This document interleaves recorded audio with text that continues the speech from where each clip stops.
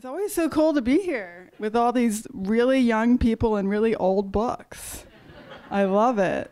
So what we're gonna do is I'm gonna talk a little bit about my new book, and Paula's gonna talk about her new book. And we both realize that she doesn't know anything about my book, and I don't know anything about her stupid book. So we're gonna have to learn something about each other in the next 15 minutes. And then we'll talk a little bit, and if you have questions, we'll answer them, and we hope you enjoy our books. And is it possible to make it a little bit darker in here? Does that happen, or no? Dangerous? It's okay. So my book is called Design is Storytelling, and it's a book, oh wow, I love it, and the Christmas lights. Someone's gonna bring in a big turkey soon. This is so great. We could sing gospel music because everybody's so hushed, right? So let's just relax. So I wrote this book called Design is Storytelling, and it's published by Cooper Hewitt, Smithsonian Design Museum. I'm really thankful to all my colleagues for supporting the book. And it's really a book for designers and anybody interested in design to apply techniques of narrative to the design process. And I thought I'd just talk a little bit about what the book is like, since we don't have a lot of time and you can go home and read it. So because the book is about storytelling, I wanted it to be a picture book.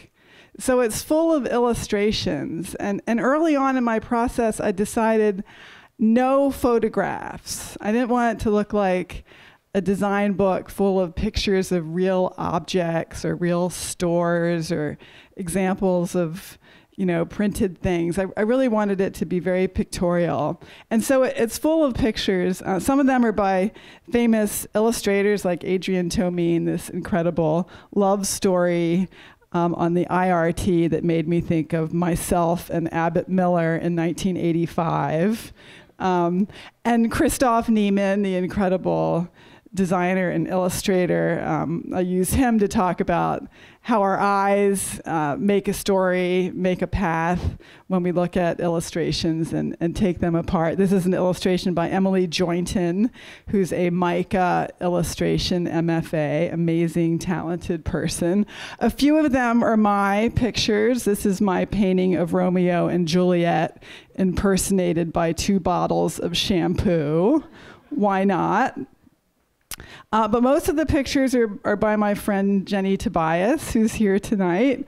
And really making this book was so much fun. I cried when we were done because we spent 2 years together making these pictures and having these long weekends where I would be writing and she would be drawing whatever it was. These are cats at a focus group. Essential topic. This is Maslow's hierarchy of needs interpreted as a chocolate sundae with a cherry on top. That's Kevin helping Jenny do some of the pictures in the book.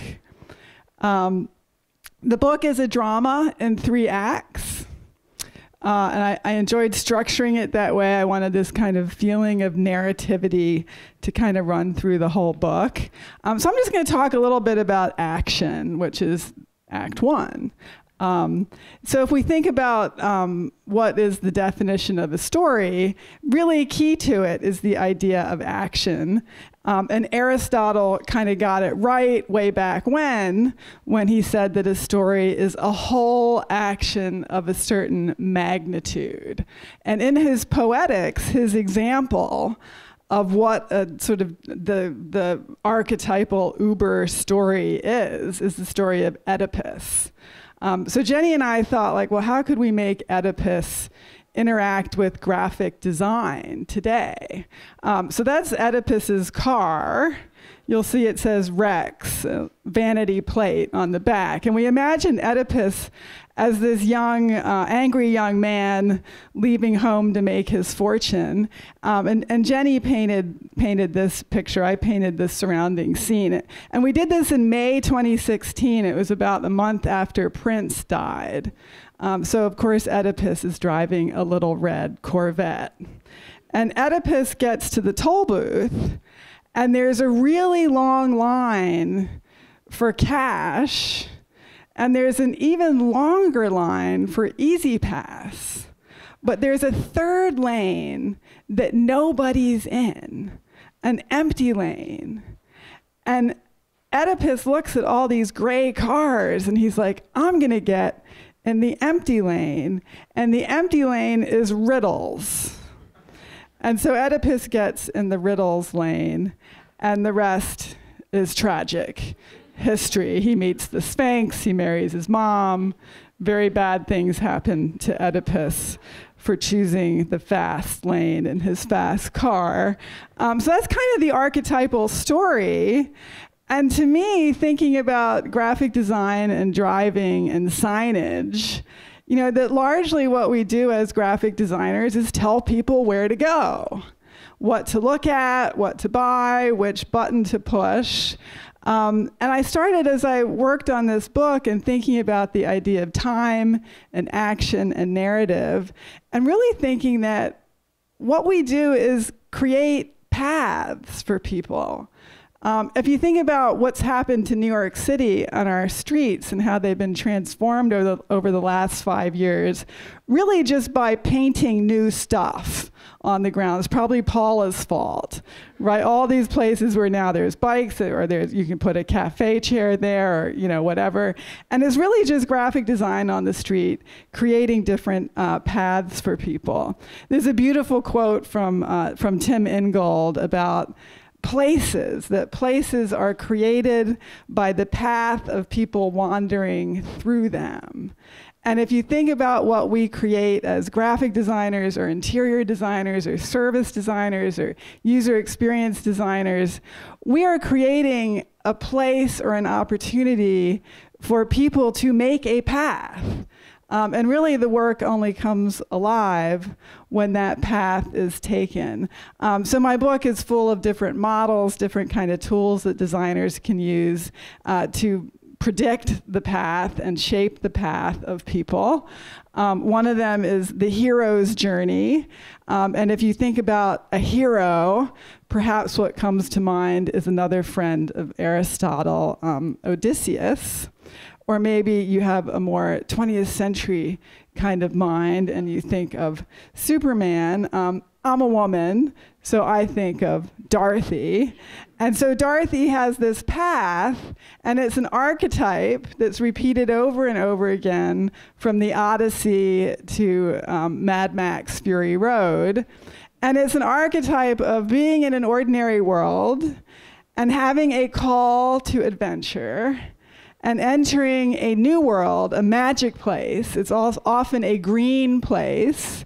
Think of the city of Oz, the archetypal green place. And ultimately, the hero leaves and goes home. I could never understand why Dorothy went back to Kansas, but she did, because that's the law of the hero's adventure. That's what she has to do, right? Jenny and I translated this to the hero's journey of this book. So there's a call number to adventure, and the book has trials and ordeals and terrible things befall her. She ends up in the abyss, the belly of the whale, which is a big tote bag. And inside the tote bag are things like Warby Parker sunglasses and a stray tampon, a dead fish. Somehow those things all go together. The reward for her suffering is becoming a beach book.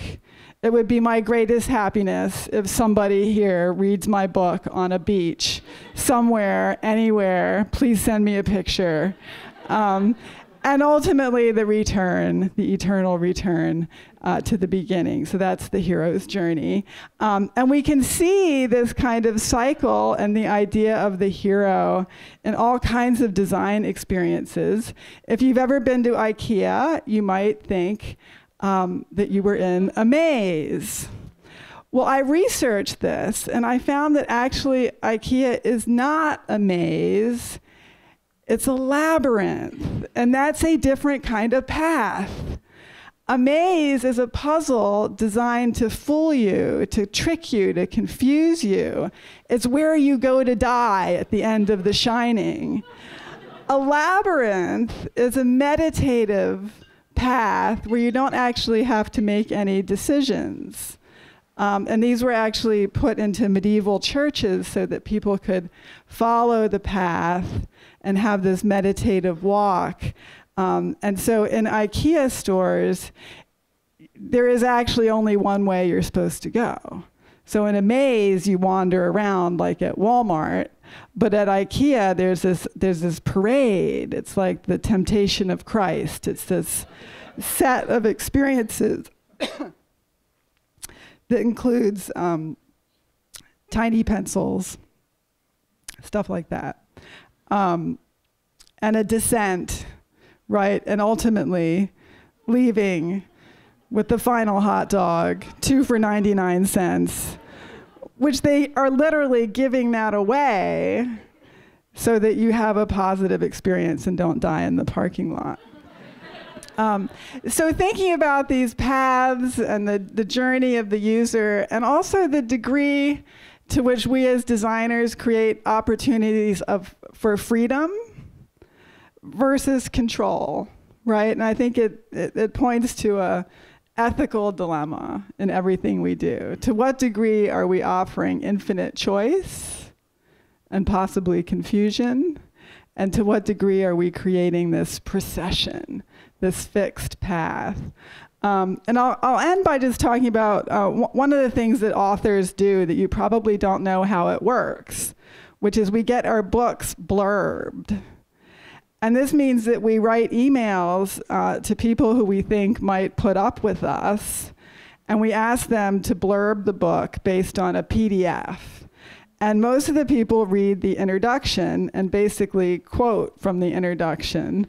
And one of the people that I asked to blurb my book is Ruben Pater, who's an incredible young critical designer and design historian from the Netherlands. He wrote a great book that you must read called The Politics of Design. He asked me to blurb his book, and I forgot. Biggest mistake I ever made. I wish I had my blurb on the back of his goddamn book, his adorable book. But anyway, he wrote a blurb for my book where he said my book was feminist. And I was so amazed. It was so not regurgitating anything from my introduction.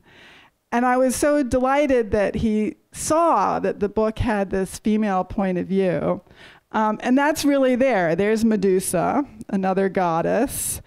This is from a chapter about the gaze and about the active, dynamic character of looking, and really putting a kind of sexual politics into the gaze as something aggressive and powerful, whether you're Medusa or Albrecht Dürer inventing the grid, or the Guerrilla Girls creating a different way to look at women's bodies. So thinking about the gaze as something active. And all through the book, there are chicks. There are women theorists, designers, artists, illustrators. I mean, there's some dudes too. I really worked hard to find really talented men to contribute. Because you know how awful it is, Paula, when you go to a conference and it's like all women. And you're like, why couldn't they find any guys to speak? It's like if you really call enough of them, someone will say yes. So there are guys in the book, but it's a lot of women, a lot of work by female students I know, by just great writers about design and theory. This is Cinderella trying to get to the prince's castle. This is Sonia Delaunay and Frida Kahlo in the chapter about storyboarding. And then there's just something chick-like about turning Don Norman's 3 stages of design emotions into a popsicle. It's like, that's what we do, right? So that's the book. And I got Little Red Riding Hood to write me the final blurb, because really this is a book for her. It's for the little girl lost in the woods, trying to find a path, and we make signage for her, okay? And that's it for my spiel, and Paula's gonna come up and tell us about her book. Thank you.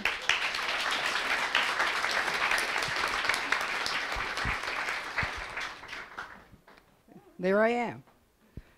So I did not write a book. I'm a subject of a book, which is sort of a weird thing because theoretically I should be more famous than I am or dead to be actually a subject of a book.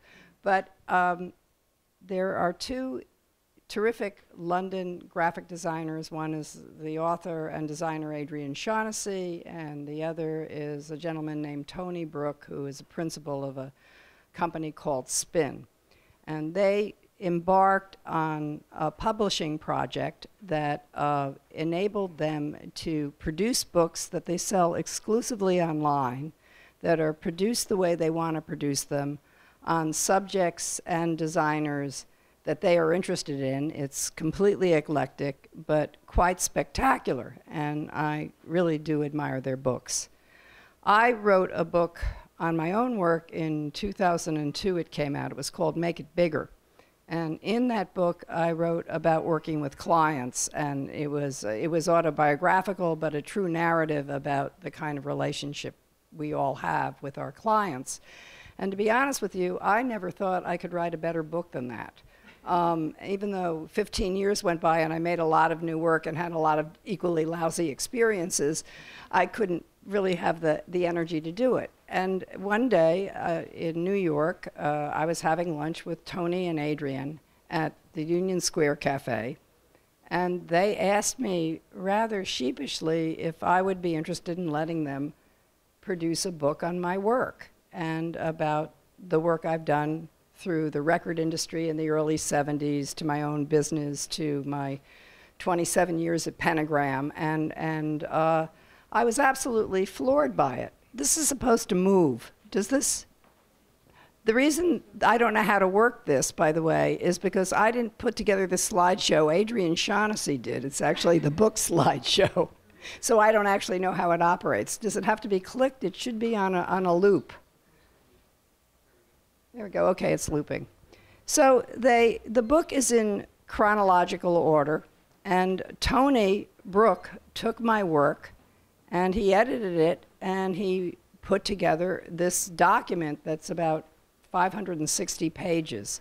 The beginning is a very long interview with Adrian, which I feel is very personal and about as honest as I could be in an interview. And I read it and thought, oh, I should really cross things out because they were sort of exposed more than I thought necessary. But in fact, I like it as a document.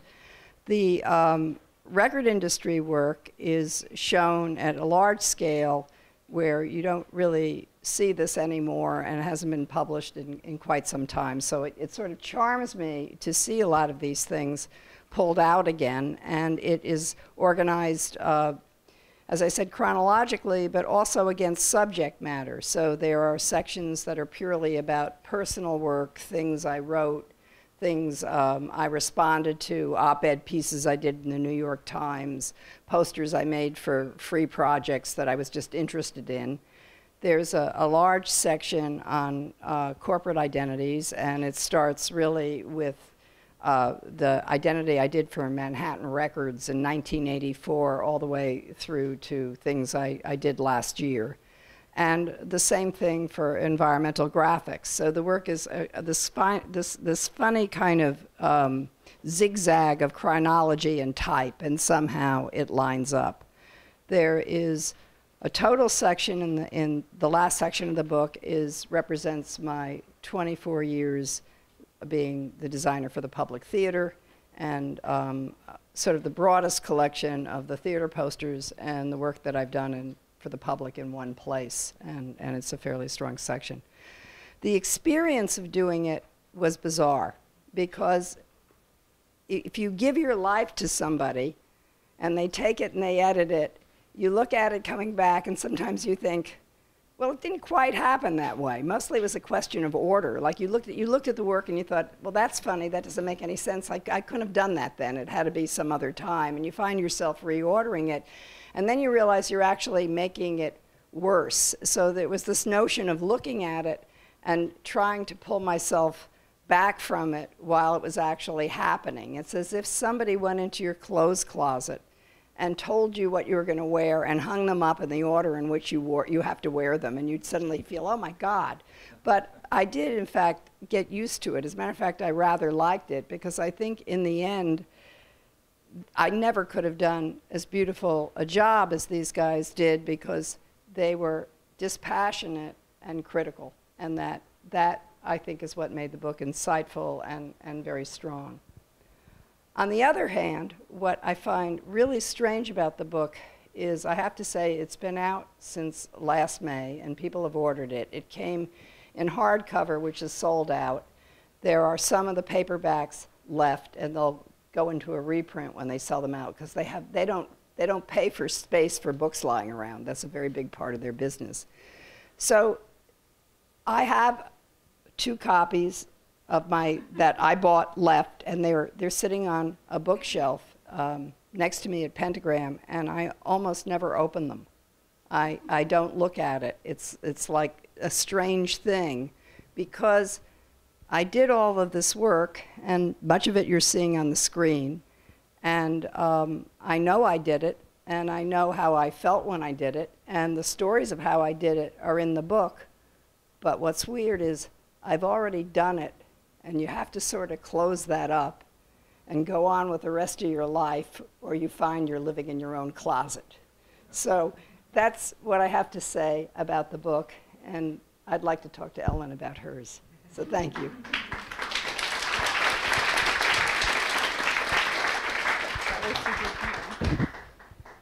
So we're supposed to sit on these like director chairs, but not molest anybody. Here, I'll try. It's hard for me.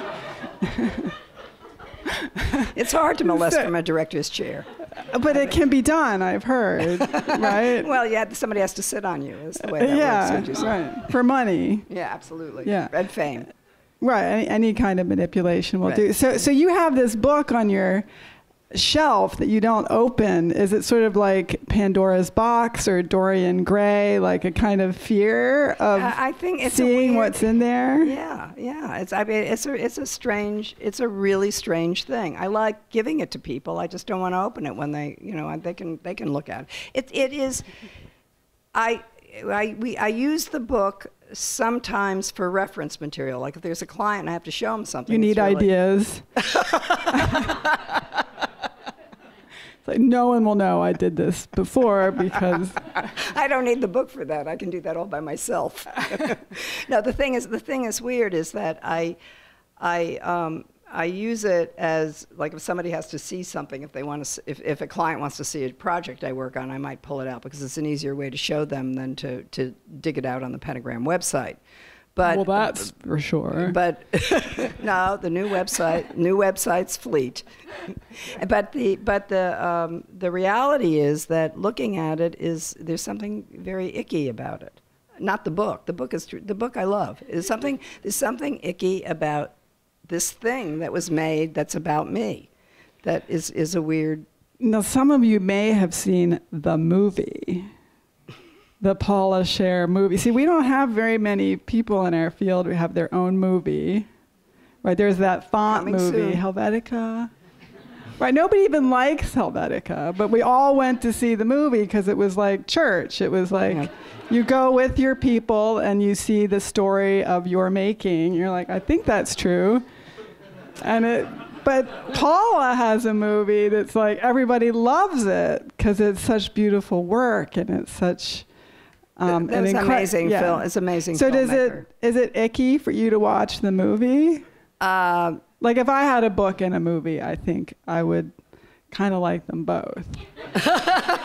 You have many books, but I had to write my book. See, she didn't even have to write her book. I'm lazy. I have to write all these goddamn books. No, I think the movie is interesting. I actually feel less icky about the movie than I do about the book. Because I know how the movie worked. Like for example, the director Richard Press photographed me for 4 days, and he interviewed me for about a day and a half, which was not terribly different from many interviews I've given. But the way he cut the movie, he did everything in post-production, and he sliced and diced in the most beautiful, perfect way that he put this statement about graphic design together. And the guy was a graphic designer. I mean, he actually understood the profession. He understood what I was talking about. He knew who the players were. He knew everything about it before he was doing it. So he's one of 5 people on the planet, right, that understands what graphic design is. But now more people do. No, he did a great job. And like, to me, when I look at that movie, I know that he caught parts of me, but that was really, I can see his craft and what a good filmmaker he is. With the book, what's different about the book is the collection of it. You know, that it's not. There's an interview in the front that I have an easier time reading than I do looking at the book of work, where in abstract they actually don't really show that much work. You know, I mean, there's a couple of key pieces that people can recognize. 300 pieces. No. There really isn't. No, it's true. I looked at it critically. There isn't that much. It looks like there's a lot there. Some of it like moves around fast. They spin it. It looks like all kinds of shit's happening with it that really never happened. So Paula's book is this kind of rare tome, and there's only a few of them even here tonight because it's such a rare and collectible thing. Mine is like returns, a magazine. There's like a ton of them. The first thing I did when I walked in here tonight, I was all like nervous walking around, as I went over to the shelf to see if I could find a first edition of Stephen King's It. And I thought, I'm going to be the one that finds it, and I will be rich, and I will. It's not there, so spare yourself the agony. It would have been right on that shelf. I've never found anything on these shelves that I expected to be there. But they're sort of amazing. I also like the smell in here. Isn't it great? I'm wearing that, actually. It's true. I have this perfume on called In the Library by Christopher Brogius. Come smell me. I consent to that. Yeah. So any questions from the audience before we kind of... Sign books? Yeah. I have 6 books. Oh my God. She has 6 books. I have like 300 back there. So I'll be so embarrassed with my too many books. But we would like questions. So yeah. Please ask. If you want to raise your hand, I'll bring you a mic. Try to do a lap here. Yeah, good. Hi, my name is Vikas, and my question is, it's a bit serious. So we're in a political moment, which is so much about communication and distilling an idea down to its essence. And, both of you are masters at that. And so is, some might argue, the president is really good at branding. So from your many years of experience, what insights or what thoughts do you have when you think about ideas being communicated today? And I'm sure there's no simple solution. I actually do have a simple solution. Yeah. I heard this story on NPR last week about an insurance company in Miami that is getting people who are not typically in the market, and a lot of Hispanic people in the Miami area. They've had this whole campaign, all in Spanish, amazing, this kind of voiceover, and all the images are puppies. And everybody shares these puppy videos that are about insurance, health insurance. And I feel like we could sell anything. Even the Democratic Party could be saved by puppies. I think that's it. I actually think that what's really scary is how stuff becomes codified really fast. That it's not just branding where you're sort of trying to create this image. It's about this form of division, that you're in one group if you think this way, and you're in another group if you think that way, and that the parsing of sort of divisive content to talk to specific groups. I've never seen anything like it. To be honest with you, even the groups are divided now. Well, right? even within subsets of groups. I mean, that's sort of what's going on with the Roy Moore thing to a degree, where these things are broken up. And the question is, I don't know where that thinking came from, because I don't remember that as a sell tactic. That you tried to broaden, not divide. That was the whole goal of, you wanted to get the biggest audience you can. And that codification, you could talk to a certain group of, like you wanted people to go to a specific club, but you didn't do it in this completely divisive way. So there's a whole new brand of advertising I don't know how to work. It's very strange. And I think it has to do with stuff I think I knew how to do in high school, but forgot about how to do as an adult, because there seems to be something. You mean really, like Mean Girl stuff? Yes, very Mean Girl. She was a bully in high school. Actually, I wasn't. I was very No, nice. you were so cute. And the movie, it shows how cute she was. I mean, she's always been cute, but high school? Yeah. I think this is very interesting in terms of how you combat that, because it's bullying. And it pushes people in different directions, and it happens every single day now. I mean, like I can't even, my phone rings with it all the time. It's like beeping with horrible, nasty stuff that I don't understand. And all you do is get angry and think, oh, it's the other group, and the other group hates you, and you're done. So, do you have a solution to that? There's some questions on that side I saw earlier. I'll bring in the mic.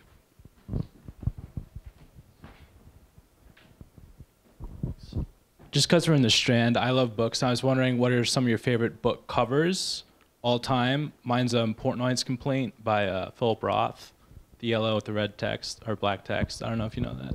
That was Paul Bacon. Or yeah, it was Paul Bacon. And also some of the books that you're currently reading and some of your favorites as well. Favorite book jackets.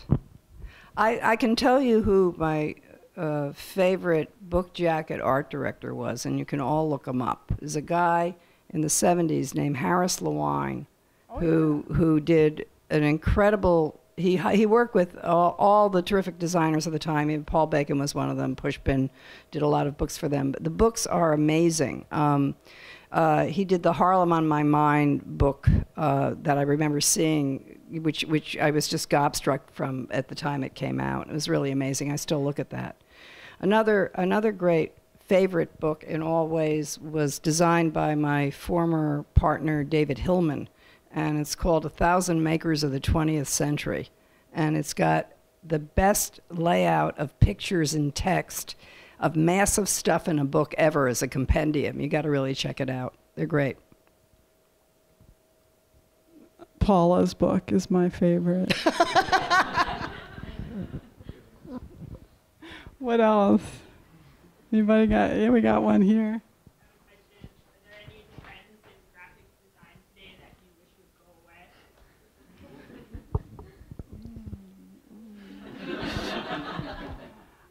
I'm really tired of those websites that you just keep scrolling down. And even if you try to click on something, it just opens up another part of that same page. I like the old time when you'd be a menu and you click on things and go different places. I feel trapped. Like I'm in a Warby Parker store. Like everything is controlled, I like feeling like I have some place to go. I'm very annoyed with new features on everything. I don't want any more features. I think there are enough features. I don't. You know that the Sony grabbed my television set and took control this weekend. It completely said that I had to download some software that I absolutely don't need. Never do that. I just think that's where did this start? I mean, I don't want people coming. What if somebody goes in and says, you have to throw out your underwear and get all new underwear? I mean, that's sort of like what that's like. It's very, and I wouldn't call it a design trend, but it's an expectation that actually that's acceptable behavior. I don't know where that started. But Adobe it's Creative Suite. I don't know why I need to.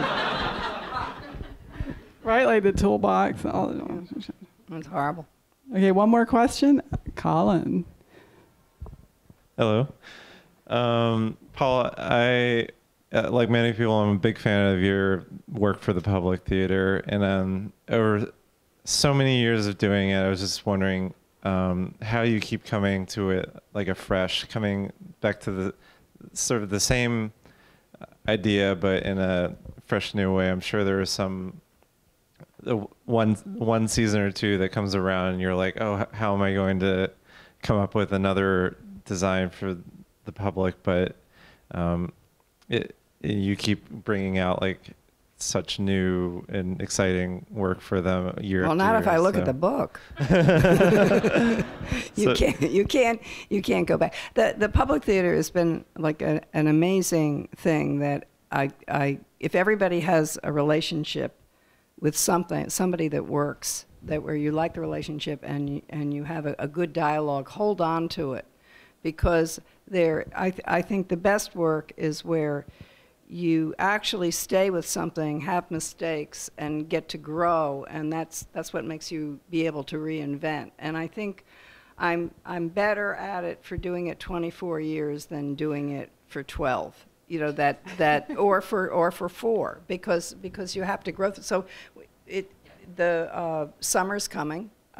They've got the plays. I've got to go down and have the conversation about what the spirit of the thing is, which I have with Oscar Eustace each year, and then figure out what the deal is. And that the exciting part of that is that whatever it is has to be like its own mini identity for a year, because what we do is we sort of take the poster, and it's its own branding manual, you know, that you take it apart and you reuse the elements to make everything else, which is what the team there does. And we've been doing this, I think, for 5 or 6 years, and that's what I think helped keeping it fresh every year, because it can't look like the past year, so that you're already forced to change it, but it still has to look like the public. So it's an interesting puzzle. I really love doing it. I think I'm lucky to have it. And if you have an opportunity, and you probably have one if you haven't been thinking about it, take it, because they're amazing relationships. It isn't about money, it's about doing it. Cool. That's so great. It probably helps that the content's so great too, right? Well, it's nice. I mean, Shakespeare's a good writer, and not as good as Ellen. Thank you. Thank you both so much, and thank all of you for coming.